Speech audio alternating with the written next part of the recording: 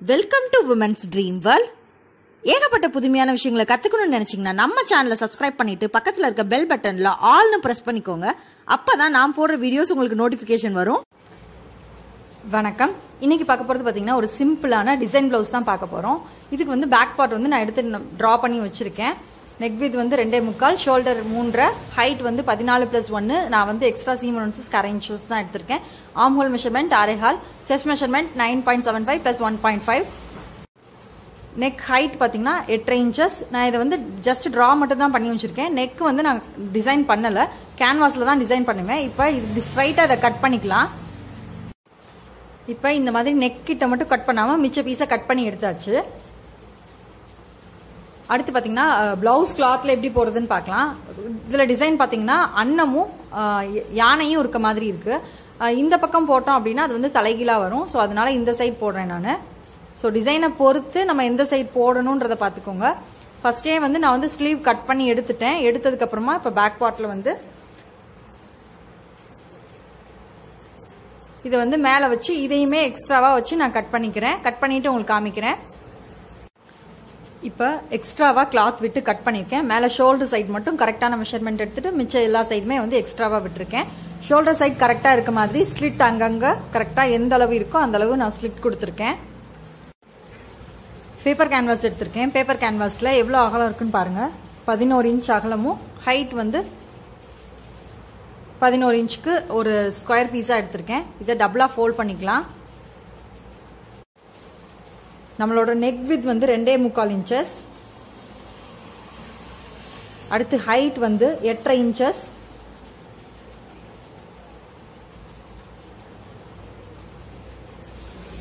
அதுக்கு ஒரு box ready பண்ணிக்கலாம் டிசைன் வரைகிறதுக்கு முன்னாடி. இந்த மாதிரி பாக்ஸ் போட்டதுக்கு அப்புறமா நமக்கு என்ன நெக் ஷேப் வேணுமோ அந்த ஷேப் வரைஞ்சிக்கலாம். நான் இன்னைக்கு யூ நெக் தான் வரைகிறேன். அதுக்கப்புறம் பார்த்தீங்கன்னா ஒரு 1.5 இன்ச் அளவுக்கு அந்த லைனை பேரலாகவே அப்படியே அங்கங்கே மார்க் பண்ணுறேன். நம்ம சும்மா ஃப்ரீ ஹேண்டாக வரைஞ்சோம்னா கரெக்டாக கிடைக்காது. ஸோ நம்ம ஃபஸ்ட்டு நெக் லைன் வரைஞ்சிட்டு அதுக்கு பேரலாகவே மெஷர்மெண்ட் எடுத்துகிட்டே வரோம் அப்படின்னா கரெக்டான ஷேப் கிடைக்கும்.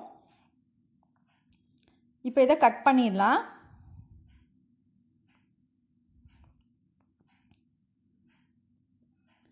நீங்கள் யூ ஷேப் தான் வரையணும்னு இல்லை, நீங்கள் உங்களுக்கு என்ன ஷேப் வேணுமோ அந்த ஷேப் நீங்கள் வரைஞ்சிக்கலாம்.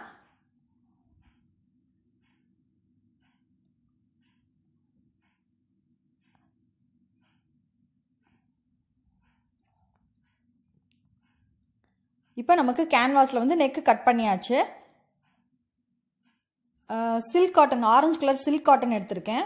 அது மேலே வச்சு பின் பண்ணியிருக்கேன். நழுவாமல் இருக்கிறதுக்காக 3 சைடில் பின் பண்ணியிருக்கேன். ஃபஸ்ட்டு உள் பக்கம் இருக்க நெக் வளைவு இருக்கு இல்லையா, அதில் வந்து தையல் போட்டுடலாம்.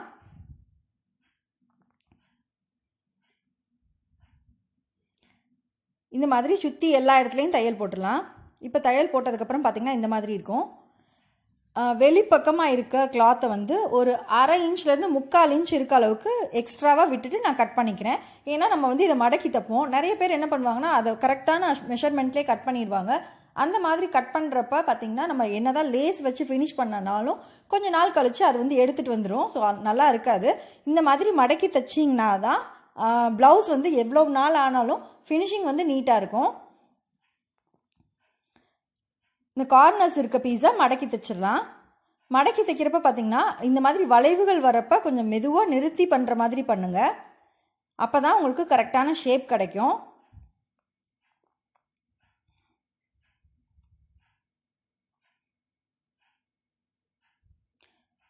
சின்ன சின்னதாக சுருக்கம் வர மாதிரி இருக்கும். அந்த இடத்துக்கிட்ட நல்லா கையை வச்சு எடுத்து விட்டு பண்ணோன்னா பாருங்கள் இந்த மாதிரி சுருக்கம் மாதிரி வரப்ப கரெக்டான ஷேப் கிடைக்கும். இப்போ பார்த்தீங்கன்னா ஃபுல்லாக இந்த மாதிரி மடக்கி தைச்சாச்சு. இப்போ ப்ளவுஸ் கிளாத் எடுத்துக்கோங்க. ப்ளவுஸ் கிளாத்தில் உள் பக்கமாக எடுத்துக்கோங்க. ராங் சைடு எடுத்துட்டு நம்ம சில்க் காட்டன் ஆரஞ்சு கலர் கிளாத்தை வந்து நம்ம நாச்சஸ் கொடுத்துருந்தோம் இல்லையா, ஸோ கரெக்டாக அந்த இடத்துல இருக்க மாதிரி பிளேஸ் பண்ணிக்கோங்க. ஏன்னா நம்ம உள் பக்கமாக தைச்சு வெளிப்பக்கமாக எடுத்துகிட்டு வர போகிறோம். இப்போ நண்டுக்கால் அளவுக்கு தைச்சிடலாம். நம்ம நார்மலாக நெக் எப்படி ஃபினிஷ் பண்ணுவோம் இல்லையா, ஸோ அதே மாதிரியே ஃபினிஷ் பண்ணிடலாம்.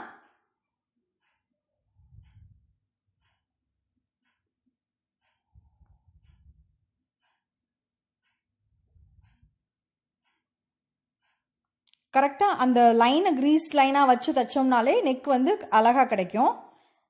இப்போ சென்டரில் இருக்க பீஸை கட் பண்ணிடலாம். கட் பண்ணுறப்ப கவனமாக கட் பண்ணணும். அடியில் அதாவது ப்ளவுஸ் கிளாத் வந்து மடங்கி இருக்கான்னு பார்த்துட்டு செக் பண்ணிவிட்டு கட் பண்ணுங்கள். நம்ம மறந்த மாதிரி கட் பண்ணோம்னா ப்ளவுஸ் கிளாத்தும் கட் ஆகிடும். இப்போ அங்கங்கே போட்டிருந்த பின்னை எடுத்துட்டு இந்த வளைவுகள் எல்லாம் ஸ்லிட் கொடுத்துக்கலாம்.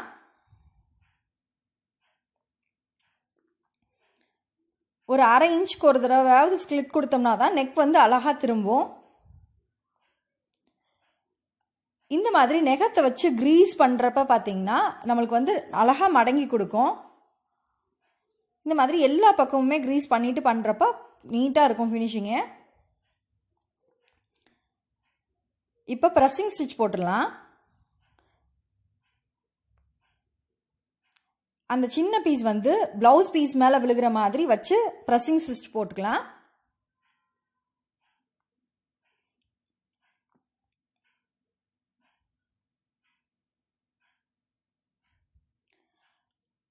அடுத்து மறுபடியும் அந்த மேல் பகுதியை வந்து நல்லா மடக்கி விட்டு ஃபினிஷிங்காக ஓரமாக தான் தையல் போட்டுடலாம்.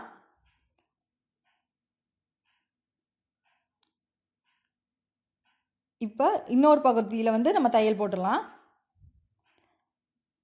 நல்லா ஈவனாக ப்ரெஸ் பண்ணி பண்ணுறப்ப பார்த்தீங்கன்னா அழகாக ஃப்ளாட்டாக கிடைக்கும், சுருக்கம் இல்லாமல்.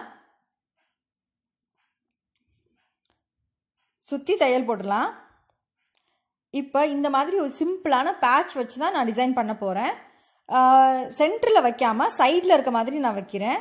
கரெக்டாக எந்த இடத்துல அந்த பேட்சஸ் வந்து ஸ்டார்ட் ஆகி எண்ட் ஆகுதுன்னு சொல்லிட்டு மார்க் பண்ணிக்கிறேன்.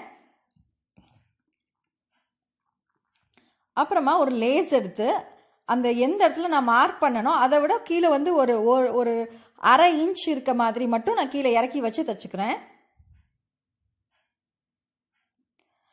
கரெக்டாக அந்த லைன்லேயே முடிக்கிற மாதிரி முடித்தோன்னா சம்டைம்ஸ் வந்து அந்த லேஸ் வந்து கட்டாக இருக்கிறது வெளியே தெரியும். ஸோ அதனால் கொஞ்சம் வந்து ஒரு அரை இன்ச் அளவுக்கு இறக்கிக்கோங்க. இப்போ 2 தையல் லேஸில் போட்டாச்சு. அதே மாதிரி இந்த பக்கம் இருக்க லேஸையும் வச்சிடலாம். இந்த பேட்சை வந்து நான் வந்து ஃபஸ்ட்டு க்ளூ போட்டு ஒட்டுறேன், அதுக்கப்புறம் தான் ஸ்டிச் பண்ணுவேன். ஃபஸ்ட்டே வந்து ஸ்டிச் பண்ணுறோம் அப்படின்னா அது வந்து கொஞ்சம் நகண்டு போகும். ஸோ அதனால் க்ளூ போட்டு ஒட்டிட்டு அதுக்கப்புறம் ஸ்டிச் பண்ணுறோம் அப்படின்றப்ப நகராமல் நமக்கு வந்து கரெக்டாக எந்த இடத்துல நம்ம ப்ளேஸ் பண்ணணும்னு நினைக்கிறோமோ அந்த இடத்துல கரெக்டாக கிடைக்கும். நம்ம மார்க் பண்ணோம் இல்லையா சாக் பீஸில், ஸோ அந்த இடத்துல கரெக்டாக இருக்க மாதிரி பார்த்து நல்லா ப்ரெஸ் பண்ணி விடுங்க. இந்த பேட்ச் தான் வைக்கணும் இல்லை, நீங்கள் அதுக்கு பதிலாக நீங்கள் வேறு டிசைன் பேட்ச் எடுத்துகிட்டு வைக்கிறதுனாலும் வைக்கலாம், ரொம்ப அழகாக இருக்கும். சென்டரில் வச்சோம்னா ஃபார்முலா இருக்கும். இது ஒன் சைட் டிசைனாக நான் ட்ரை பண்ணியிருக்கேன். ஸோ ரெண்டுமே நல்லா ஒட்டினதுக்கப்புறமா ஒரு வெயிட் வச்சு ஒரு 1/4 மணி நேரம் காய விட்டுருங்க. காய விட்டதுக்கப்புறமா அவுட்லைனில் இந்த மாதிரி ஸ்டிச் போட்டுக்கோங்க.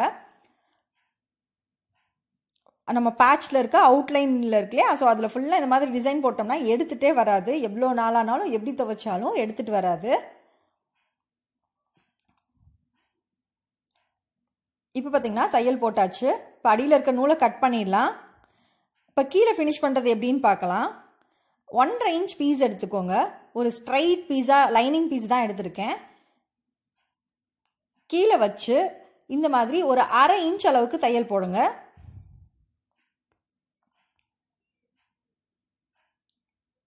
ஏன்னா நம்ம கீழே வந்து சீம் அலோன்சஸ் வந்து அரை இன்ச் விட்டுருக்கோம் இல்லையா, ஸோ அந்த அரை இன்ச் அளவுக்கு தையல் போட்டுகிட்டே வந்துடலாம் நேராக.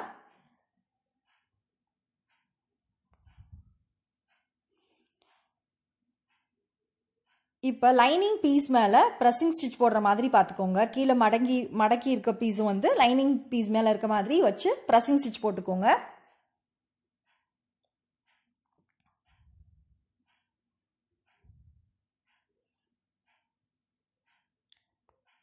இப்போ பார்த்தீங்கன்னா ஒரு 1/4 இன்ச் இல்லாட்டி ஒரு அரை இன்ச்சுக்கு மடக்கிட்டு அப்படியே நம்ம வந்து கீழே வந்து ஃபினிஷ் பண்ணிடலாம் முதுகு பகுதியை.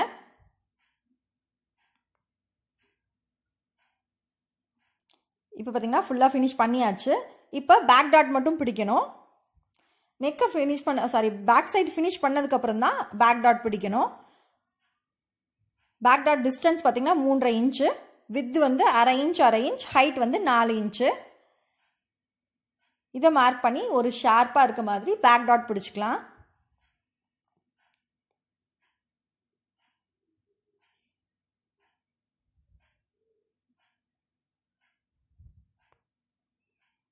இதே மாதிரி இன்னொரு பக்கமும் பேக் டாட் பிடிச்சிட்டோம்னா பார்த்தீங்கன்னா சூப்பரான சிம்பிளான டிசைன். ஸோ வந்து பிகினர்ஸ் நீங்கள் கண்டிப்பாக ட்ரை பண்ணுங்கள். இந்த பிளவுஸ் டிசைன் ரொம்ப சூப்பராக இருக்கும். இது மாதிரி நிறைய விஷயங்கள் நம்மளோட சேனலில் இருக்குது. ஸோ உங்களுக்கு டைம் கிடைக்கிறப்ப போய் பாருங்கள். இந்த வீடியோ உங்களுக்கு பிடிச்சிருந்தா லைக் பண்ணுங்கள், ஷேர் பண்ணுங்கள். நம்மளோட சேனலை இன்னும் சப்ஸ்கிரைப் பண்ணலைன்னா சப்ஸ்கிரைப் பண்ணிக்கோங்க. உங்கள் கனவுகள் நனவாகட்டும். மேலும் பல சுவாரஸ்யமான புதுமையான வீடியோக்களுடன் உங்களை சந்திக்கின்றேன். என்னோட வீடியோ பார்த்ததுக்கு ரொம்ப ரொம்ப நன்றி.